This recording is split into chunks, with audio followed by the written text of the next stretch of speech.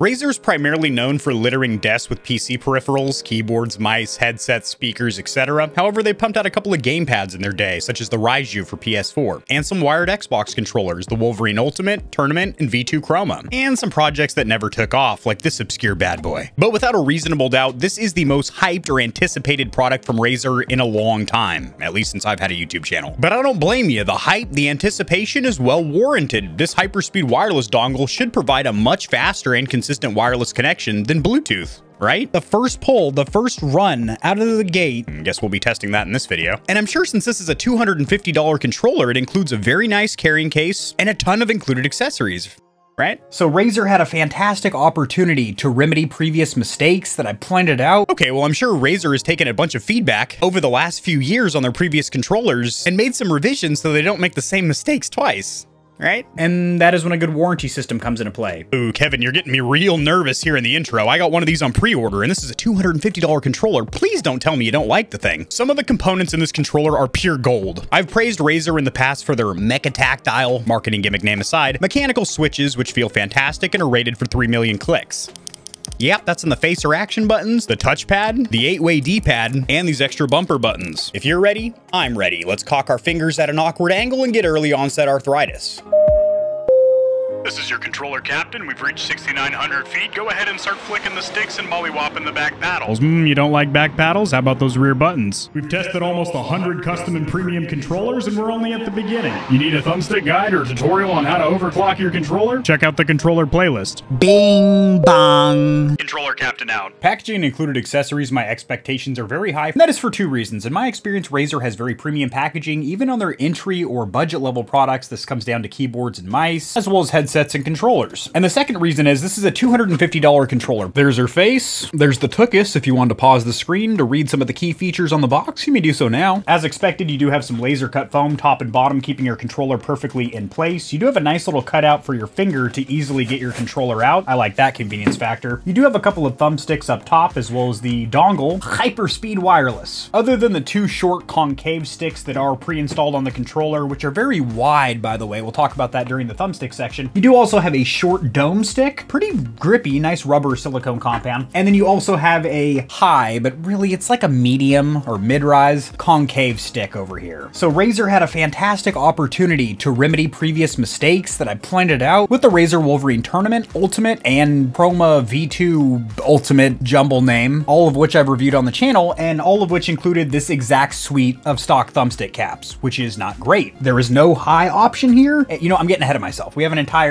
section of the video for the bumbles on table here. In this bottom tray or trough, go ahead and take up your finger. Don't need to grease it up or anything. Put it in the hole, pop this out. You will have your included USB-C cable, which is very high quality. It is branded with Razer on the USB-A and C side. You also have smoked dust covers, which I love to see. They also fit very snug and have a little bit of a resistance when you install and remove them. I've actually never seen that before. You do also have a little lime green pop in there, as this is a licensed Razer product and that is their theme color. You do have a rubber tie back that does stay connected. Oh, that ain't it. What the hell? This is short as, good golly, this is short. This is like shorter than my wingspan. Okay, well, good thing this is a wireless controller because this is a shorty, about a 3-4 footer, but it is lightweight and flexible for the times you will need to be charging this controller, or if you want to go wired to the PC. This would be long enough to plug to the front of my tower here. And then you have an instruction manual pamphlet or brochure. It's a long skinny boy, and you have a little blue stamp or sigil letting you know that this is a licensed official Sony product. And then of course you have the marketing slogan for Razer: for gamers, by gamers.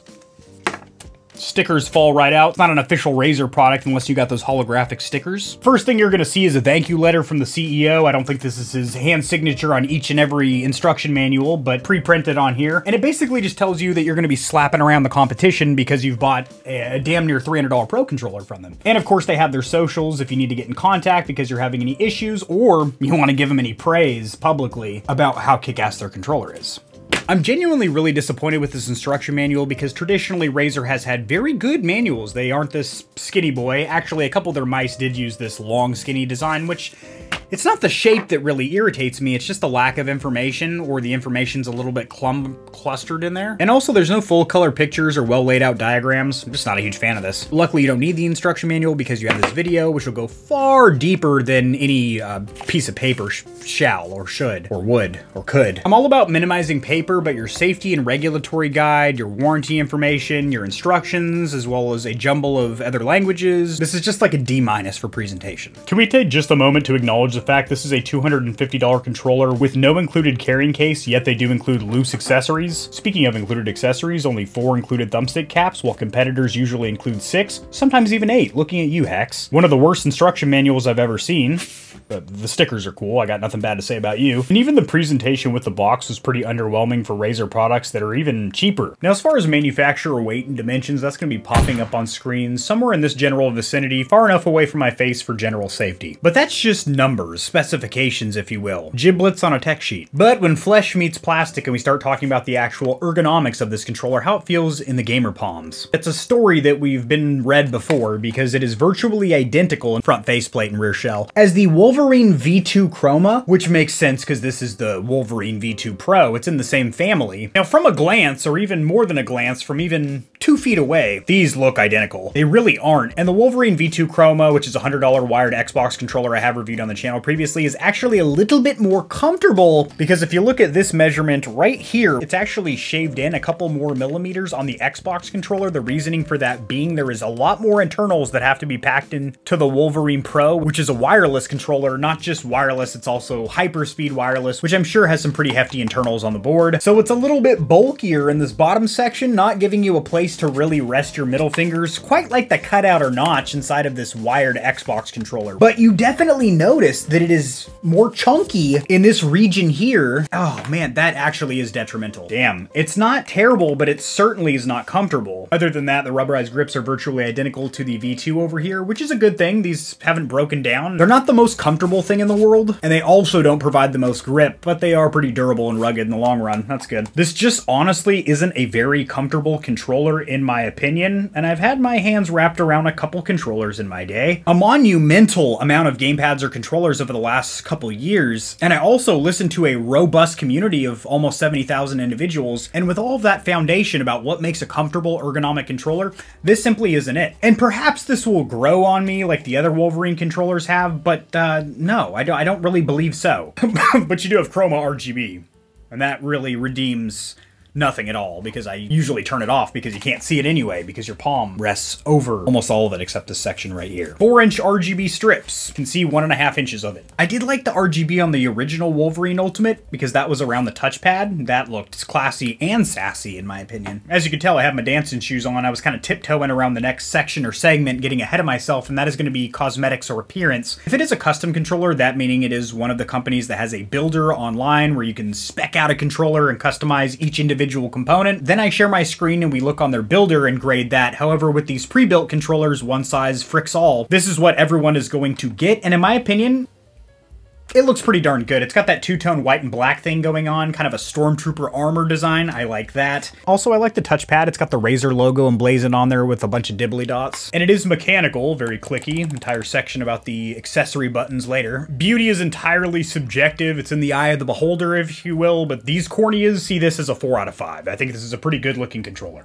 As for build quality, it's not the prettiest thing in the world, as you do have a relatively large panel gap between the front faceplate and the rear shell. The rubber grips that they've been using on the last few generations of Razer controllers just feel incredibly cheap. The 3.5mm headphone jack looks like something grabbed out of a parts bin special, but having gotten those little jabs and hooks out of the way, the overall package is pretty good. The controller doesn't have any creaks or moans and groans, and because damn near every button on this thing is mechanical and tactile, it just gives you that perception that this is a very high quality product, or this is built different than the rest. As it is, this is not spec'd from a stock factory OEM Sony Dualsense controller and then customized from there. This is built from the ground up from Razer. And you really do get those vibes that this is something different. Is that something better? I just don't know. I'm gonna land it as a 3.5 for build quality. As for a quality control reputation, Razer is primarily known for their PC peripherals, keyboards, mice, headsets, etc. However, they do also pump out some gamepads, and I haven't heard a whole slew of complaints about them absolutely disintegrating. I would say probably 5% of Razer controller owners have some type of issues in the lifespan of ownership, and that is when a good warranty system comes into play. Now, unfortunately, as someone that uses a lot of Razer Razer peripherals in their PC setup. Their keyboard and mouse have been my daily for like 3 years, and I use their headset for about a year as well. I will say their warranty is absolute trash when it comes to PC peripherals, keyboards, mice, and their controllers is no different. Actually, one of the smallest numbers on here. I will say that 1 year is better than the 6 months we're getting from Hex Gaming and Scuff. That's also better than the options that we're getting from Battle Beaver and Evil, where you have to pay for an additional warranty that still kind of sucks ass. It's definitely not the lifetime that we're getting with AIM. Granted, that doesn't cover stick drift because it's not their thumbstick modules, but that's just not great, especially when you're spending $250 on a controller that could develop stick drift at any time because you're using potentiometer thumbstick modules rather than magnetic Hall effect sensors. Because of that, that's just a tough pill or anything to swallow. I'm gonna give quality control reputation and warranty a 2 out of 5. As for the D-pad or direction pad, you're gonna have to excuse me. These Razer controllers have never sat quite right in my stand, so it's kind of whoppy-jawed in there. These rear buttons, weird looking and feeling.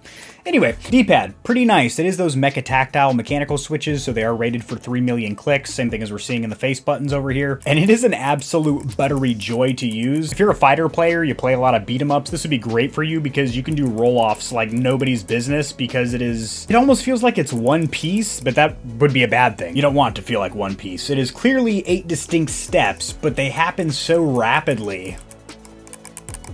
Just feels amazing. Also, cosmetically, I think it looks pretty good. As they went with that hybrid design, so you have a wheel as well as a 4-point. I love it. 5 out of 5. There might be a little trend today with 5 out of 5 categories. Let's continue that. Face or action buttons. Amazing. Mecha tactile switches rated for a tap life cycle of 3 million clicks. Now, why do I rave about Razer face buttons so much? I have in the past, I will today, and I will in the future. Well, before I give you the legitimate reasons, these things are the bee's knees and the mule's nips. Okay, haven't gotten that out of the way. I just have to get it out of my system. I apologize. First of all, cosmetically, they look good. They went with a gloss white design with some gray lettering, which I think looks really good. Not lettering, shapes. It's a PlayStation controller. Also, they're raised quite a few millimeters out of the front shell to where you can cleanly hit them. They are also large enough and spaced out far enough to where I have no issues whatsoever. Granted, I don't have very big, meaty thumbs. But since these are mechanical switches rather than rubber membrane switches that have a rubber plunger under the front shell, these not only will last longer, but they're also faster to actuate, so as soon as you press them, it is registering that input. And also from a user standpoint, in my opinion, and also this seems to be the consensus with a lot of gamers that have tested these type of buttons, they're a lot more confidence inducing because even if you have your speakers very loud or you're playing with a headset to where you're not going to hear anything from your controller, you get that nice tactile click on your fingertips to know that you did indeed hit the button. It is actuating the switch for you. So they feel better, they last longer, and they're also scientifically faster to actuate. Sick. 5 out of 5 right there. Ran out of fingers. In all seriousness, just so you know, I'm not giving out 5 5s like they're candy. I have praised Razer for about 4 years on their face buttons, and this continues the trend. They're an absolute joy. I told you there was a trend with 5 5s today, and that ends here. We're going to give a 4.5 out of 5 to the accessory suite. So things like the touchpad, the PlayStation button, the mic mute button, and the share and options button. Well, the touchpad looks great, as I mentioned during the cosmetic section, but it's also that mechanical switch. And you can activate it from the left side, right side, one of the corners, so it doesn't have like a weird pivot point or anything. The PlayStation button is also oversized and front dead center. Mic mute button as well as the share button have a nice distinct click. My only complaint with share and option is I wish they were a little bit further out of the front shell, making them a little bit easier to hit. 4 out of 5. Now as for the thumbsticks, as I mentioned earlier, I'm not a huge fan of the included accessories. You do have 2 pre-installed concave sticks, which are medium-rized. They're pretty damn short though. Very reminiscent of what you get with a stock controller. Then you have a short dome stick, which is what I'm going to run on the left. And I do like how these interchange, or how you swap the sticks. They are magnetized like what we get with the Microsoft Elite and all previous Razer controllers. So they're not just plastic and held on with friction, they're actual magnetized metal, which feels good. And you have to line them up with a little pin or prong in there, so you can only slide them in one way. On the right, you already know I'm going to go with the highest option available, which really isn't that high, as seen here. And I don't need some stick that's like a skyscraper that leaves marks on my ceiling or anything like that. I don't need to look like I'm grabbing the shifter on an 18-wheeler. I prefer more leverage when I'm playing first-person shooters, so I can bump up the in-game sensitivity a couple of clicks and have that precision finite movement.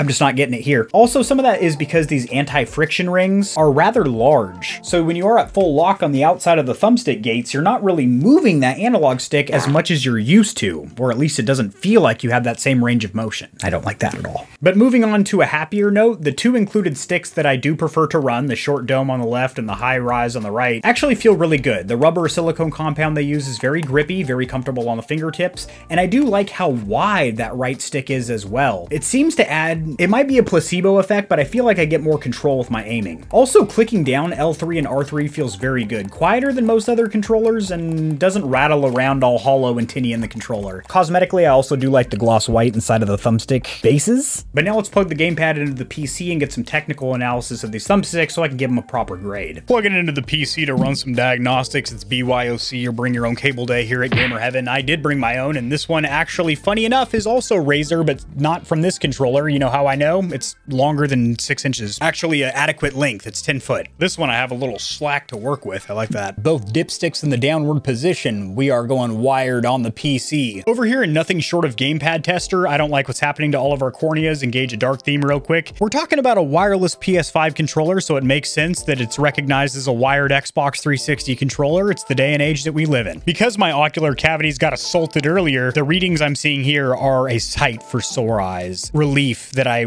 craved, and this looks great. As I move the left and right analog sticks to and fro, and then I stop, as you're wishing I probably would with the witty quips and whatnot. The horizontal and vertical axes of both the sticks snaps back to a default of 0.00002. I think that was enough zeros. Meaning that these thumbsticks are very well calibrated right out of the box, which these are just using potentiometer thumbsticks, probably Alps, that's where all these companies tend to source from, but these are calibrated very well. And also I will say they are buttery smooth. As I'm moving around, every little movement is being picked up here, which I think will be reflected when we test the circularity here. Kinda did, kinda didn't. I mean, I was expecting maybe in the 3 to 4 realm, but this'll do, this'll do. Let's go counterclockwise and a little bit slower this time. Okay, not bad, not bad. One more, just to land it on a nice even 3. Kevin, that's an odd number. Public school system has failed you. But luckily, these thumbsticks haven't failed us. There would be no out-of-the-box stick drift, no adverse aiming issues, and both these seem very responsive, and again, very buttery smooth. But because of a scarce amount of included thumbstick caps, what seems like limited travel when you're at full lock, and a third thing that I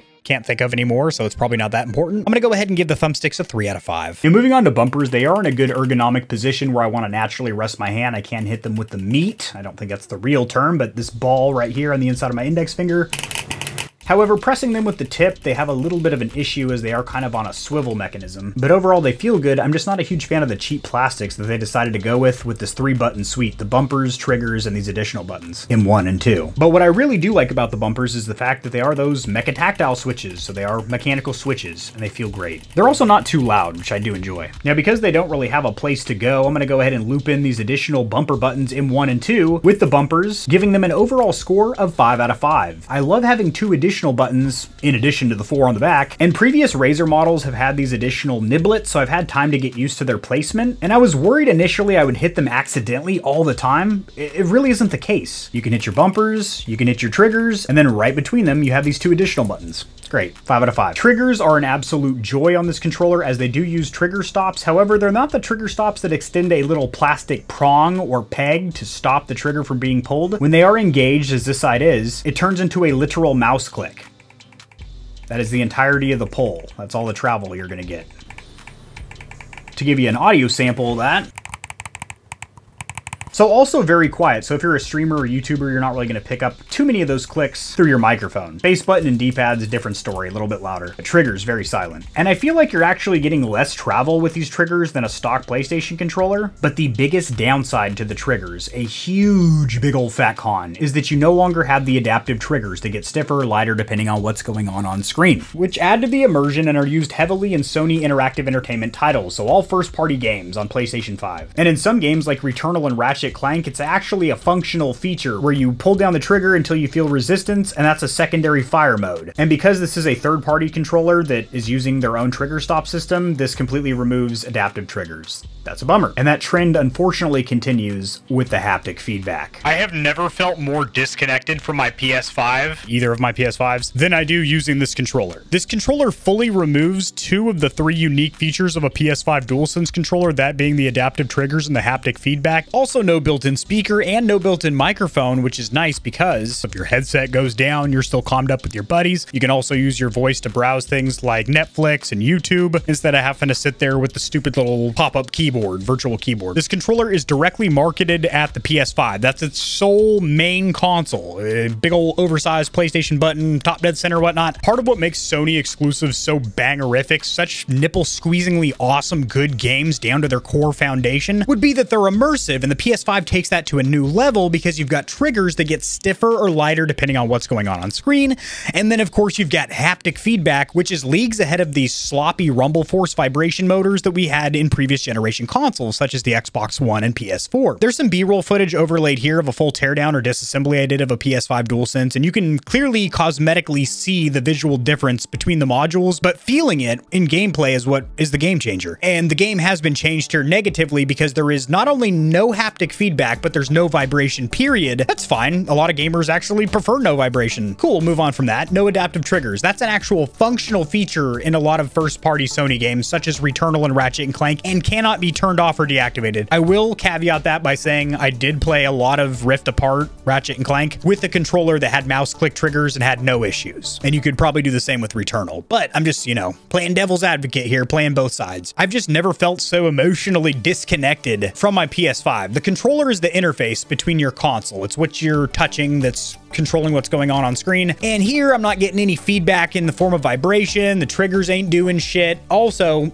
forgot this one. There's no speaker on board like every other PS4 and 5 controller has built in. Hearing stuff coming out of the speaker. And yeah, all these seem kind of gimmicky, but when you put them all together, it really does create an immersive controller like we've seen with the PS4 DualShock and the PS5 DualSense. And I just feel so disconnected from my games using this $250 controller because it's aimed directly at the PS5.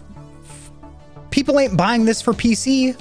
We know that because guess what? They can get a $100 controller that wires up to their PC and does the same thing. Feels the same, has the same rear buttons because you got a $250 controller with no carrying case, minimal included accessories that doesn't have adaptive triggers, haptic feedback, vibration of any means, and ergonomically feels not great in the hands. Also, you can't wake up your console with this controller, so get your steps in, make sure you have your Fitbit on, walking from the couch to your console to turn that bitch on. I am proud to announce that you can use wired headphones wirelessly connected. You know what I mean? You can plug in your wired headset and have this bad boy connected via that Hyperspeed dongle to your PS5, and it streamed the audio just fine. There was no humming or buzzing, volume seemed fine, and you could also use your inline microphone and mute it from the controller. The only complaint I did have is it did have kind of a filter over it, kind of an audio filter where it sounded like everything was kind of like Turtle Beach supersonic hearing when you engage that, where it cuts out all the frequencies except for the mid-range where footsteps should be. It just sounded like everything was artificially pumped in the mid-range and sounded a little weird, but it didn't sound scratchy or staticky or anything, and it had me scratching my head. Is it my earbuds I'm testing with, or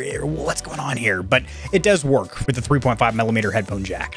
We need to change camera angles so you can see me grip the back of the haunches here for rear buttons or back paddles. In this case, they're rear buttons. Funky buttons. Much like the ergonomics of this controller, it is virtually identical to the previous Razer Chroma for Xbox, which is an interesting story and one that I don't think can be told at surface value just by looking at it, judging a book by its cover. Because if I saw this book on the shelves of a Barnes & Noble or something, I would just keep walking. I would probably actually never return to that category or section of the store because they look freakishly uncomfortable. They look silly to me. They look stupid. They look like they're not going to be ergonomically comfortable whatsoever because you want buttons or paddles, either buttons sunken in flush with the shell or maybe some paddles right here, but these ones are right in the middle. So in order to use them, you have to extend your fingers out like this, meaning that you can cover all four of them simultaneously, and this is actually more comfortable than it looks. I will say in long gaming sessions, meaning for me, anything over 3 hours with this controller, I do notice a little bit of fatigue in the knuckles here because they have been extended out like this. You don't need to like dislocate your fingers to use this by any means. Probably would help, but you don't need to. As with the previous controllers, I am not a fan of the plastics they went with. It is incredibly cheap. There's also a lot of wiggle or play in these bottom paddles, side to side, which is just gross. One positive note, they are very quiet. A downside, they're not removable. However, since they are up and out of the way, if you're sharing this with somebody that doesn't use rear buttons, or you are playing a game that doesn't need rear buttons, you just hold it like this and you totally forget about the fact that this has 4 rear buttons. How do you rebind them rear buttons? This is a new thing. I like to splice words together, so instead of saying rebind the rear buttons, you know, do your button mappings, what face buttons you want on the rear buttons. I don't have time for both the words, so we're going rear bind. Unfortunately, you can't rear bind on the fly, like virtually every other custom controller, so you have to do it on a literal trash wagon cell phone app for iOS or Android, which we are going to do a full tour walkthrough in the next section. That in combination with this funky ergonomic design, I'm gonna give the rear buttons a 2 out of 5. They're usable, they are serviceable, and if you are an owner of this controller, you will get used to it over time and get proficient and even good with them. But having tested so many other rear paddle and button designs, this just ain't it. Just from an R&D standpoint, I mean, just looking at it, feeling it, smelling it, touching it, tasting it, this is not a good rear button design. The software suite, which is actually a phone application, gross, you need to make any tweaks on your controller, is available in the Apple Store as well as the Google Play Store. It's this one right here, sporting a robust 2.4 out of 5 stars due to it being a wonky mess. I've used it in the past with other controllers. And since you can't rebind the rear buttons or do any settings changes without this phone app, you have to use it. For sure, docking points for that. Once you get the application, you will be prompted to allow Bluetooth on your phone. Sorry about all the oils and grease on my phone. There's no instructions for getting set up with the app, so I'll provide that service. Click on Add Controller. It'll ask you to connect what controller you have. We have the V2 Pro. It will tell you exactly what you need to do to put the controller in pairing mode. You're going to hold down the multifunction and mic mute button for 5 seconds. Now, it doesn't say this, but you do need to turn the dip switch to wireless mode and then power on the controller with the PlayStation button before you can hold down these 2 buttons to put her into pairing mode, for God's sake. You will get a blue light flashing rapidly around the touchpad. On your phone, press next, and if there is a god above, it will recognize. Put the dirt bike up on the maintenance jacks for a little bit while I change out the rear sprocket. Also gonna put on my pop socket for mobility. So you do have 4 onboard profiles, which are swappable on the fly. No, they're not. No, you won't. No, it can't. Nowhere in the instruction manual that I saw does it explain how to use this profile switch button. I've tried double tapping it, single tapping it, long pressing it, and I've not been able to switch the profiles on the fly. It seems to me like you need to launch the phone app, and then you are able to tap on screen to select the 4 profiles, and it will tell you successful binding, and it will actually show the color of the profile underneath the touchpad, green, blue, red, etc. But if you have to launch the phone app to change the profiles, you can't really change profiles on the fly, meaning this profile switch button is pointless.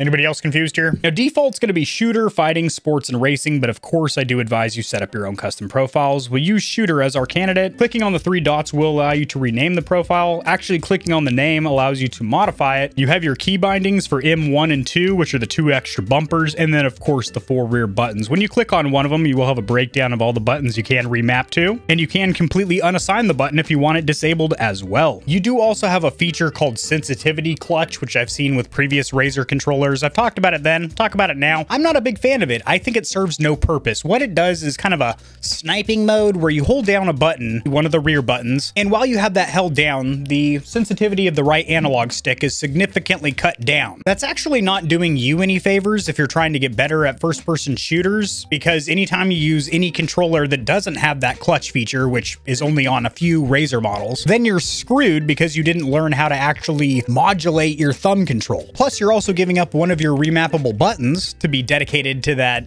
slow sensitivity mode. That's dumb. And I've asked around and nobody really seems to be using the clutch mode much. I'm sure somebody out there does, just nobody I've encountered. But you have that here and you can assign it to the left or right stick and adjust your sensitivity with a slider. Chroma is of course going to be the RGB control. Tapping on the controller does nothing. Click on Open Chroma Effects. And over here in the bottom right, you're going to click on the global icon and you can completely deactivate the lights. Static is going to be one constant color. And you do have a radial wheel, which is in real time, as you can see. It is adjusting the controller. Granted, pretty slowly it fades to the new color, but it is reflected in real time. And you also have a separate slider for color intensity. Spectrum is going to be rotating through the entire RGB spectrum, and breathing is going to fade in and out with one color. So really not a whole heck of a lot of control in that application. You can adjust things like thumbstick dead zones or sensitivity curves, response curves, if you will. You can't set up macros. Really all you can do, and what you need the application for, is to rebind the rear buttons and top 2 buttons for that matter. But once you use the application once to do that, set up your 4 software profiles, you could technically uninstall it from your phone. I'm going to give the software suite, or in this case, it really should be a software suite, to be honest. You should be able to control this controller on PC via Chroma. It'd be great if you could just control the controller in that. You can't. This app also sucks pretty bad. 1.5 out of 5. And the fact that you need it to actually rebind the buttons because you can't do it on the fly, 1 out of 5. Time for a little points revision. I'm actually going to go ahead and give the app a 0 out of 5. In fact, if I could remove points, I would. I've had it crash on me twice and disconnect from the controller more than 2 times. To roll into a little lime green mini rant over here, your other software programs suck as well. As for the connection modes with this controller, it might seem super complicated, but it's really not. If you want to play with it wired, you're going to use a USB-C cable, plug that into the USB-A suck hole of your console or PC, and have the dip switch on the back set to wired, and then whatever platform you're on. PlayStation 5 or PC. Same thing for wireless. When you turn the controller into its wireless mode, it will start using the internal battery, and you can turn the controller on by pressing the PlayStation button for a few seconds. Then sure enough, you guessed it, you're going to put that dip switch into PS5 or PC depending on what platform you are, and you're going to use the Hyperspeed dongle on your PC or console. As for battery life, 3 hours gets you to a full charge, which is indicative of a stock PS5 controller. However, what's not on par is going to be the battery life. It's actually quite a bit better, especially if you turn off the RGB lighting. You're getting 10 hours of battery life with the Chroma RGB on, which is actually a couple more hours than you'll squeeze out of a stock controller, but you're getting 28 hours out of a charge if you can turn off that RGB, which trust me, you can, because you're not seeing it because your hand is blocking most of it anyway. Let's test the stock input lag or delay, or delag if you've been around the channel a while, by running X input test to test the refresh/polling rate. I'm gonna move the left analog stick around in a circle. I do have a full tutorial on what the hell I'm doing right now and how to overclock a controller as well. That is linked in the description below. Oh boy, although this controller doesn't really seem to need much attention right out of the box. The first pull, the first run out of the gate, 1.93 milliseconds, and consistent as all hell with a 0.9 on the minimum and a 3.2 on the maximum. Under 1 millisecond of jitter, this is just a freaking beast. She's pretty quick, and why that is we're looking at about a 500 hertz stock polling rate. I'd like to run a couple more tests with the patient, please. Oh, what? Uh-oh, what happened? A broker. Oh, there we go. I was about to say, we got such good results on the last one, it broke her. Well, she is as consistent as the Gamer Heaven upload schedule. Never mind, that's not a good point of reference. These are consistent, though. I'm giving stock to lag 5 out of 5, because there's not much of it to be seen. Now that dipstick is in wireless and PC, you're seeing her in every configuration on this video. To turn this controller on, you have to hold down that power button for about 5 seconds at minimum, as opposed to every other PS5 controller or Xbox or shit, any other console I can think of, where you just press the home button and it wakes it up. You got to hold the sucker down for a while. Awesome. So we are connected with that Hyperspeed wireless adapter now, and let's run a test here. Nice. So with the wireless dongle, we're getting 4 milliseconds of input lag or delay with a 250 hertz polling rate. That's not bad. We're also going to try and overclock wirelessly too. I know it sounds crazy. We're going to try it. So there's the final numbers. You're getting in the low 2s wired, and you're getting in the high 3s wirelessly. So unless you're some kind of a competitive esports athlete with G Fuel dripping off the mustache, for most casual players, I would advise just using that wireless dongle for the convenience of being wireless, and you're only getting an extra 1.5 milliseconds of delay, which is virtually indistinguishable to most human eyeballs. To most balls, they would not notice the difference, I tell you. But we are wired again, and we're going to go into the Lord of Mice overclocking software. We're going to overclock this beast. We are recognized in wired mode as an Xbox 360 controller for Windows, not being filtered currently, so let's go ahead and remedy that. Highlight it, install service. Yeah, okay. Change the default to 1000, install service, open. Filter on device, please do. Unplug, replug, and that's about as overclocked as an overclock can get, which should net you 1 millisecond of input lag or delay. Let's see if that's the case. Let's see if there's any tangible, measurable proof of the work that we just put in. Negative. Seems to be polling rate locked. Let's try a couple more. So absolutely can confirm that it looks like this controller is polling rate locked at 500 hertz. That's the end of that story. Or is it? I'm going to try and overclock wirelessly to the Hyperspeed dongle. So with that wireless dongle, we are recognized as an Xbox 360 controller, this time not being filtered, as we're not overclocked on this method, only wired, and this time we're going wireless. Let's try and overclock that dongle, this wireless method, if you will. Now's about the time we would unplug and replug, but what we're going to do is turn off the controller, unplug the dongle, replug the dongle, turn the controller back on, and it does look as if it is reflected. Sick. That's an overclock. That's a wireless overclock, actually, with cheese. Did it do anything? I'm gonna call it now and say no. If it was polling rate locked wired, it probably is polling rate locked wirelessly as well, but who knows? I do. I knew. I called it. Yeah, same thing here. 250 hertz. I'll run a couple more just for safe measure. Bam. Lemon juice my clam. There was no results from overclocking. I didn't really think there would be. So the pros, cons, and verdict. Unfortunately, this is my second time recording this. I just had to delete a 20-minute clip because for some reason it had some audio filter over it where I sounded like a woman, or at least it was high pitch or something. I don't know. But luckily Take Two's gonna be right on the money because all the thoughts are still right there, fresh on the brain. I usually like to start with the cons because the internet loves negativity. However, we're gonna start with the pros this time because unfortunately there's less of them. And I'm also gonna seamlessly tie the cons into my verdict. As I list all of these pros, keep in the back of your mind that all of these transfer over to this $100 controller. I actually see it on sale at Amazon for about 80 bucks constantly because it's an older model. But pretty much all the pros or features I'm gonna praise transfer over to the entire Razer lineup, whether it's the Wolverine series for Xbox or the Razer for PS4. So this controller that is $80 to $150 more expensive than its brother and sister lineup shares damn near the same features. Keep that in the back of your tuchus or your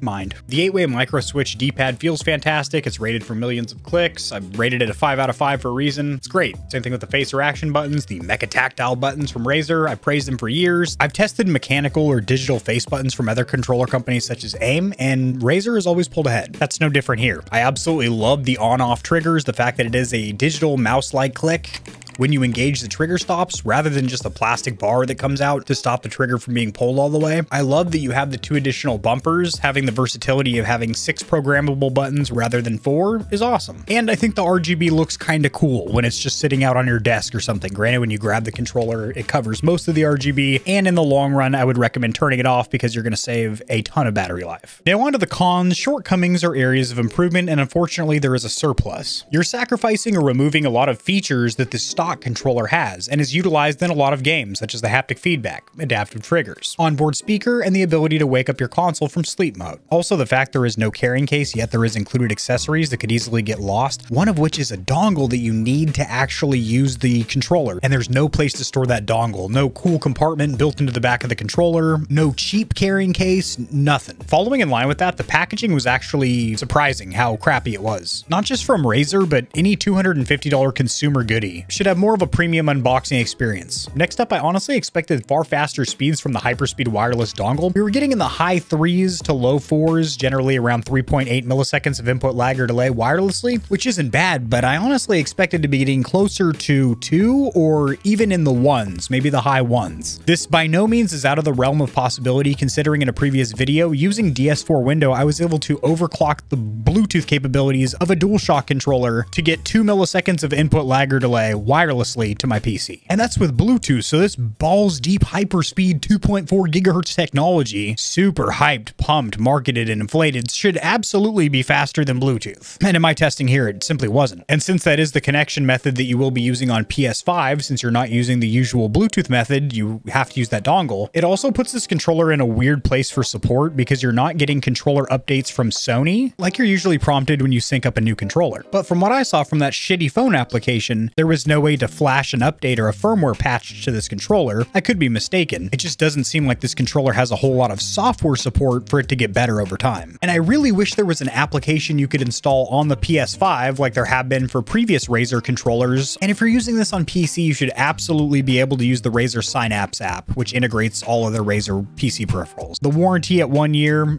it's not the worst thing we've ever seen, but I'd like to see at least 3 years, especially for a $250 controller. Then we get to the biggest problem, and that's the fact that this controller simply isn't ergonomically comfortable in the hand. The shell design was okay, it was simply acceptable with the Wolverine V2 Chroma. However, with the Pro over here, the bottom of the controller is substantially thicker since this is now a wireless controller, and it just doesn't feel great in the hand. And that continues when you realize, wow, there's actually 4 rear buttons here, but I gotta cock out my fingers like this and get early onset arthritis in order to use them. It does create a lot of knuckle fatigue when you have your fingers extended like this, instead of being able to just grip the controller naturally. The fact you only have 4 included thumbsticks and there really is no high option, and it feels like you have limited range of motion with the analog sticks because you have large anti-friction rings and then these extremely thick thumbstick shafts. It makes you feel like you have limited range of motion. That's the opposite of what you want. For me, when I'm reviewing a controller, I always sign off with the verdict, the most important point being price to performance, bang for buck, or the overall value of the controller. And simply put, it is not good with the Razer Wolverine V2 Pro. Hyperspeed wireless is touted as being a benefit over Bluetooth, showed zero benefit whatsoever in practical testing on PlayStation 5 or PC. Actually, if I'm playing on PC with an overclock, I can get Bluetooth 5.0 faster than the Hyperspeed dongle for this controller. You're stripping or removing a ton of standard features that come on a stock Sony controller, and since this is only usable on PlayStation 5 and PC, chances are you own a PS5 if you're spending $250 on this controller. Hopefully, I hope to baby Jesus on the manger that you've seen this review prior to actually pulling the trigger on that purchase, and maybe you stumble upon my controller playlist and you start watching a bunch of pro controller reviews, custom premium controller reviews, and it opens your eyes and you're took us to the wide world of pro controllers out there. This simply isn't it. For example, I just reviewed the Hyper controller HYPR, which for $180 is incredibly ergonomic, has 4 remappable rear buttons, mechanical triggers and bumpers, 6 swappable thumbstick caps, and rubberized grips for $180. And if you're on PC with an overclock, you can get that to under 1 millisecond of input lag or delay. As awesome as some of the individual components are, like the mecha tactile switches and the 8-way mechanical D-pad and these extra niblets on top, it does not warrant the $250 price point. In fact, I would say if this was a $180 controller, putting it right in line, eye to eye, nip to nip, with the new Victrix BFG, which I'm about to be reviewing in the near future, as well as Sony's first party controller, the Dualsense Edge, as well as a ton of the pro, premium, and custom controllers I've already reviewed on this channel, it's not looking good for the Wolverine V2 Pro. I will keep you apprised of any changes, or if my opinion immediately veers and shifts and changes, and this is the dopest pro controller I've ever had in my hands. Just seems like a lot of missed opportunities from Razer, and also incredibly expensive for what it is. Ergonomically not very comfortable. If you enjoyed the video, liking it helps it to get seen by more gamers. This information will reach and assist them as well, which in turn helps me grow this little channel, which I do greatly appreciate. Subscribe for more content like this. I cover news in the gaming community and industry, tutorials helping you get set up streaming and YouTubing, as well as honest gaming product reviews, keyboards, mice, headsets, controllers, mics, chairs, etc. There are some hefty exclusive discount codes found only in the description of my videos and only for the audience here at Gamer Heaven. I have links to all my other platforms and socials in the description below. To get in touch with myself and the stallions and stallionettes of Gamer Heaven, join the community Discord, and check me out at twitch.tv where I go live every other leap year on a blue moon if it falls into an odd calendar number, and my pH balance is on point. Just kidding, starting June I'm going to be live streaming a lot. Thanks for watching. This has been AK40 Kevin hosting Gamer Heaven, and I'll see you tomorrow because I upload daily, all the time, 60% of the time, sometimes, most of the time. Peace.